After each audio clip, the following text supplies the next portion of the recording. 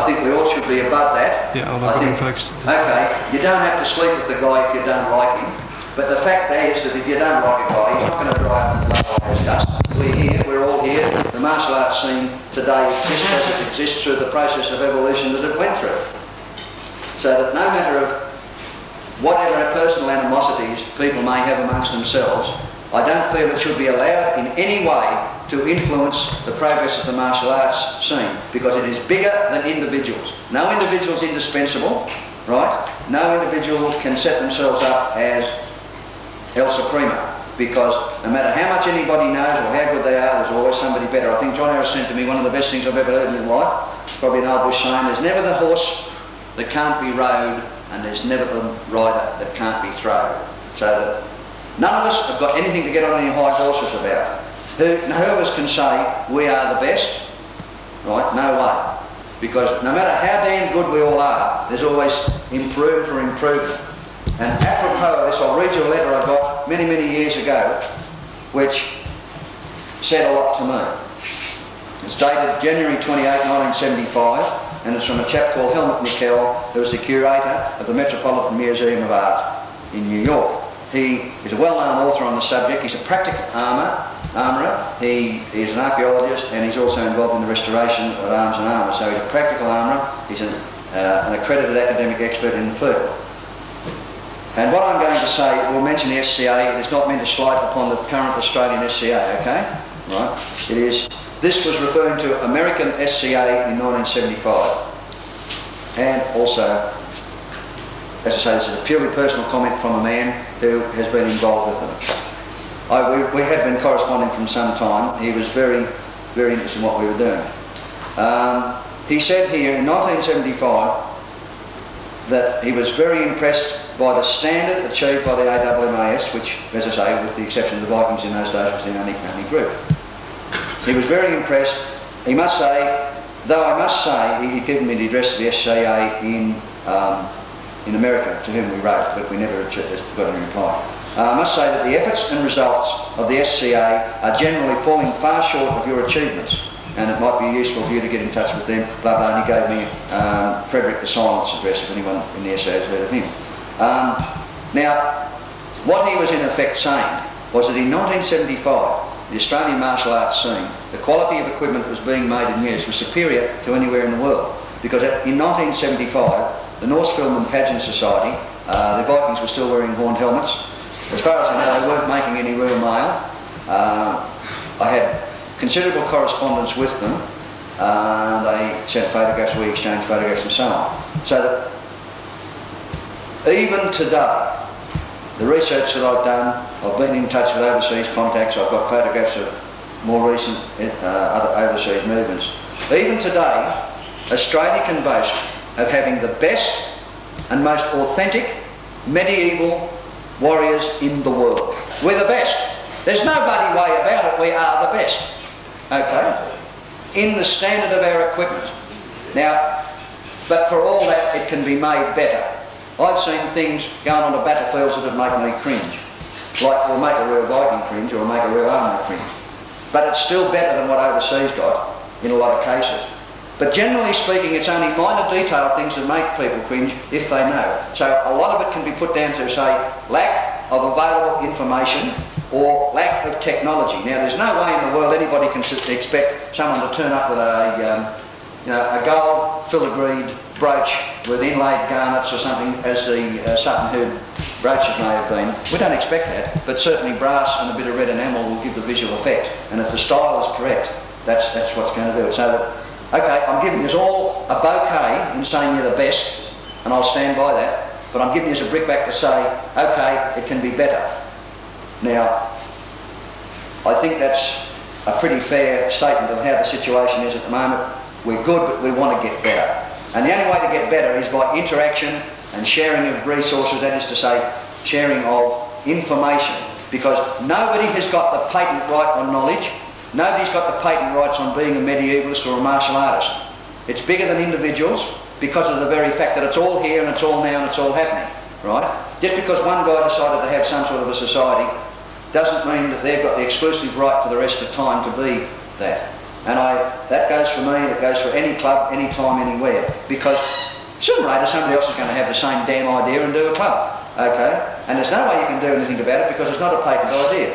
So that means that much as whether we like it or not, the opposition isn't going to dry up and blow away. So it's better, rather than have antagonisms between clubs, you know, it just depends. I think it's a matter of attitude. Do you want exclusive rights? Well, okay. But I think that there have been a few delicate egos. There's some in my club I know, there's some in other clubs I've heard of. People who perhaps, you know, for various reasons are a little bit delicate in their approach. But what are you really in it for? That's what I say to them. Are you in it for money? Are you in it for fun? Are you in it because you want to use the thing as a sport? Or are you concerned with the educational aspects of it? Because we've got one of the most valid teaching aids to medieval history that anyone could ever want. And if the authenticity of the thing is good enough, there wouldn't be an educational department in Australia who wouldn't love us. And I know that Macquarie University hierarchy here, the Vice-Chancellor himself has been wrapped in what's been happening. And we invited him to come, unfortunately he couldn't come, but I'm sure he would have been wrapped in it. The thing is that, provided that academics can see, and when I say academics I mean people like museum curators, I mean like experts, authors, archaeologists, provided that experts and academics can see that the interest is a genuine interest and that a real effort is being made to achieve maximum authenticity, they'll go out of their way to bend over backwards to help you. And I've always ever found it thus. So that what I'm saying is that what we should do is be all doing is that, okay, I'm going to propose, which we will be able to talk about when we come to the all thing. This isn't really the time to talk about it. I'm just going to throw a few ideas into the ring, and then I want you to think about them, and then we'll be able to have on Sunday morning an all thing where we can get down to some really serious discussion about the matter. But this is just a germ of the idea. And I might add, by the way, it is not a power play on my part. Any national movement or whatever comes out of it, I don't want any office. I wouldn't put myself up for any office. I wouldn't accept any office if it did happen. My interest is in the movement as a whole. I'm very interested in research and, of course, in manufacture of things. I'm getting a little bit old for active combat now, I'm 42, so you know, I reckon give myself another few years and I might have to drop off that. But I like to take up a sword occasionally. But the young blokes, I know they can stick it up me any time they like because I'm just getting too slow for it. But the thing is, what I would like to see happen is, and this is the thing you have to work out amongst yourselves. I can perhaps help with guidelines, but I don't think it's my prerogative to give you any definitions. But all I want to say is, similarly to what I would like to see happen is like the Motor Traders Association. That is to say, where you've got a number of independent companies or workers who are all bound together loosely. They're still basically independent. They have a common code of ethics in as much as their code of ethics covers the areas where they deal with the public and interact with each other. So in putting it in our terms of reference, to enable groups to come together and perhaps fight together if they want to enable intergroup contact and competition to happen, there must be some grounds of commonality. Now, what I believe is that as a lot of the clubs all stem from the LAWMAS or the Vikings, I've got a fair idea, and I'm sure there is sufficient grounds for commonality to allow for inter-club contact in the sense of combat and, of course, socially. Socially there should be no problems, but of course combat is always and ever the problem. But a well-trained warrior can cope with anything, and I don't give a damn what. Because if a man is competent in the use of his weapons, and he's fit enough to use them, and if he's got a fair idea of a general style of fighting that he's going to occur, he should be able to cope with anything. Because when you look at the Asian martial arts, they've codified worldwide. You've got an international, well, you've got different schools of it, but you've got international schools of it, so that a warrior from one country can go and say, fight in a kendo competition in another country and know that the basic style is basically similar. So that let's think about what's in it for me, what's in it for anybody, that is. More communication, Well, I think a national magazine should at least come out of this. We've got New Headeby with Brian. I know most of the clubs have got a small news sheet they put out. I read some of them and they're damn good efforts. But just imagine if we were able to put out a national magazine and maybe even sell the damn thing internationally too. Because let's face it, there's hundreds of war gamers that might want to get practical. There's thousands of people that probably are interested and don't even know about medieval martial arts. So one thing I'd like to see happen is a national magazine. The mechanisms for it are virtually already here. Another thing that should come out of it is better research information. Public libraries have got fairly limited research availabilities. Even university libraries have their limitations. What I'm saying is we do what I've been doing for many years, that is go directly to the experts. That we can set up through those in each state that are interested better lines of communication with the real experts in the fields. And that will save a lot of problems. If we have, say, 2 or 3 guys writing to the experts and getting specific information, it'll save the experts being driven there by 50 or 60 individuals. And he's more likely to part with good information to a national movement if we had a national research officer that people from any club could write to and say, look, I want photographs, sizes, weights and dimensions of so-and-so. Okay, off to Fred Nurk at the Met Museum or Joe Blow at the I can't even say Bulgarian Museum. Okay, but you know what I mean. If we put it, if we're doing through an accredited national movement of some sort or another, then we've got better chances of getting, also if we work through universities, for example, there can be inter-university exchanges of information. And believe me, some of the information that is available is totally phenomenal because it's opened my eyes up. Even some of the students in the Macquarie University Society haven't made full use of the facilities that a university can provide. And universities will help outsiders. You don't have to be a university student. It's just a matter of approaching them in the right way. So with better research info we can all make better gear so that the Australian clubs can not only be better but not only be best but be better best, if you know what I mean. I'm not an English language major, so excuse the whatever that was. So the possibility of inter-club interactions should be looked at through whatever means. I've postulated that we can get into some method of grading warriors, that perhaps an Australia-wide meeting could approve certain of the older members to grade warriors, and they've all got a basic type of grading. I don't know, this can all be gone into. That everybody, you can have sort of a basic sort of a beginner, man-at-arms, or whatever, and progressing up to marshals or whatever. The thing is, it can all be worked out to everybody's satisfaction. And that way, if you know you're going to have inter-club interaction, you're not going to put top-grade marshals in against beginners. The thing is that the advantage of that is that if you have, say, a situation, this probably stems from one of the misconceptions of one of these roomers. Say you wanted to put on a battle of Hastings, right? And you might have a club and put 6 guys on each side. Okay. Now, it takes a lot of imagination to pull that Hastings. But if you've got 150 men on each side, board isn't big enough. You've got 150 men on each side, it's going to look a damn sight better. And it's going to make a lot more spectacle, and a lot more people are going to be more interested. So you might say, okay, if the clubs say, look, if one club says we need 50 men or we need 20 men, and 3 or 4 other clubs all send some men along, on a fee sharing basis, it's got to be totally honest,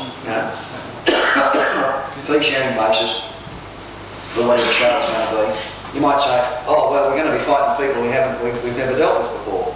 But if they're trained, and they rehearse the thing a few times anyway, they're basically trained so that you can say, all right, we've got our grade ones in the front line, so that you say you've got Club A here and Club B here. So you work it this way, you split your men, you've got Club A fighting Club A, Club A fighting Club A. That means they don't have to fight blokes they've never touched before. But they're well enough trained to still capably handle the dashing. Right, so you'd have Club B here, Club B here and so on. Right? In the background, making up your back lines, you can have all your grades, Bs and so on. This is only a suggestion, I'm not saying this is the way you work it even, but these are rational ways of handling it. Some people might feel quite comfortable fighting all comers. That's totally up to the individual. Totally up to the individual. And of course, how well trained they are. But I've always maintained, and I've found it throughout the years, that a well-trained warrior who's capable, right, capable can handle anything. Because let's face it, in real warfare, you didn't have any choice what was shot at you. But these are the things. The thing is that assistance at shows is a very big thing, because I'm not saying all the time, but there comes times in every club's experience when they've got to have extra, and really having an extra few people on hand would make a big damn difference.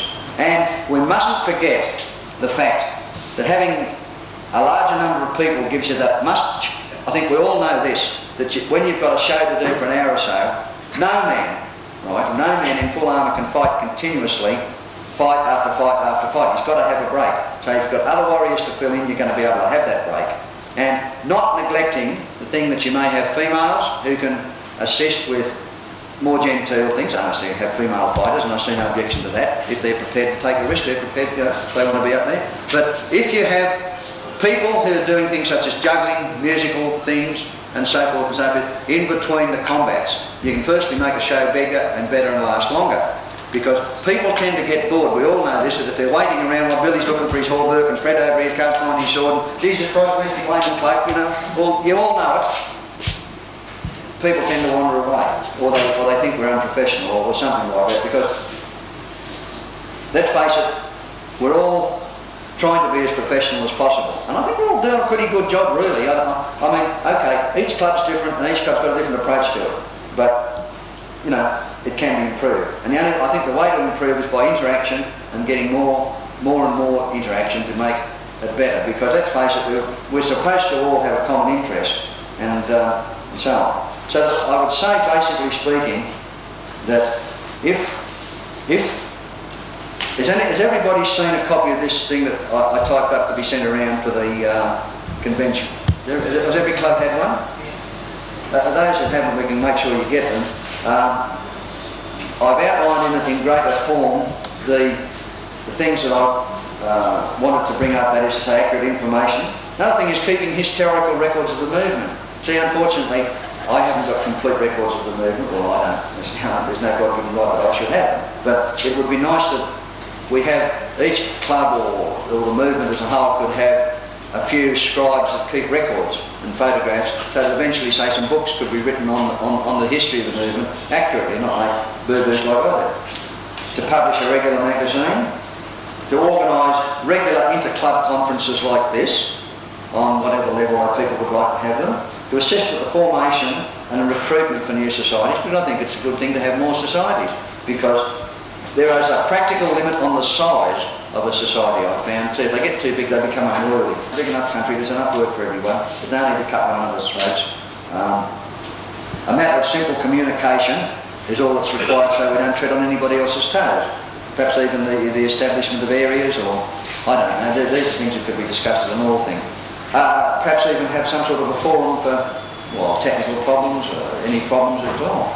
To establish a common code of ethics for all clubs. In other words, to have some agreement on combat rules, where applied to inter-club. Well, I'm not saying change your club rules, I'm just saying if we can get some common agreement on inter-club combats, in as much as it affects inter-club work, if you're going to have inter-club work.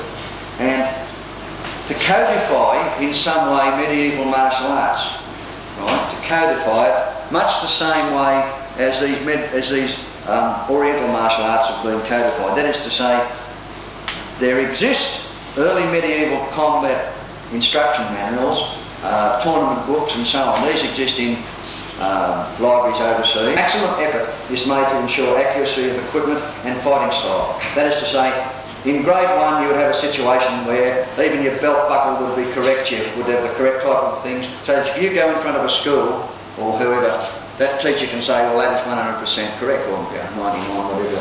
You know, that the swords are made in the same way as the originals, that they correct weight, correct balance, all that sort of thing. Okay, so that as a teaching aid, it's 100% valid. Second style would be freestyle combat, which would be, in inverted commas, in the style of a period or an era or whatever, but not necessarily 100% accurate. So that people who wanted to use it as a sporting venue could do so without having to worry too much. As long as they keep the general broad guidelines of style, they should be all go trying to get medieval things together. And I think that if this conference pays off, it will be well worth it, but if nothing else, you'll have something to remember. But there's a couple of things I'd just like to say before I conclude on this opening address. In club groups at the feast, because we want to be very ecumenical, we would like everyone to be able to sort of mix up, talk freely, and when it comes to the combat displays, the same thing in as much as if we have a series of combats displayed, you could perhaps do them in the sense that rather than going on doing, say, a normal show that you would do for some outside audience. Well, we all know a lot of the spiels, so we could cut down on that. The best way I could suggest it would be to give everybody a rest in between. The idea is if one group from one club goes on and does something, and then another group would come on and do something, and then the other club, and so on, so that you can have fairly continuous activity. We might have the press up there from about 2 o'clock on, so not that I'm pandering to the press, but if people want media exposure to be there, I suppose. Where's young Billy? Sleep up the back. Sleep up the back. But just before I ask Billy to come in and say a few words, and we get into the rest of them, has anyone got any really quick questions? I know we're rolling along a bit late. I'll try and answer them to the best of my ability. But if they say a few words, Bill? Oh yeah. Okay. It's all yours. Something in hospitality. Yeah. Go for it.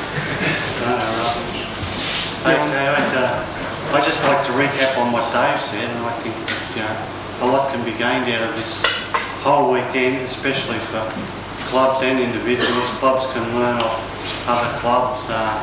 People can find out what other societies and other people are doing within the medieval scene. With these lectures and things, a lot can be gained. Yeah, and at the feast, I think the feast is going to be sort of a good thing. We hope to have a lot more people than what's here now, and I think basically it'll be just a really good thing. Just hope everyone sort of gets something out of it, because there is a lot to gain from it. That's about it. Thanks very much, Billy. No worries.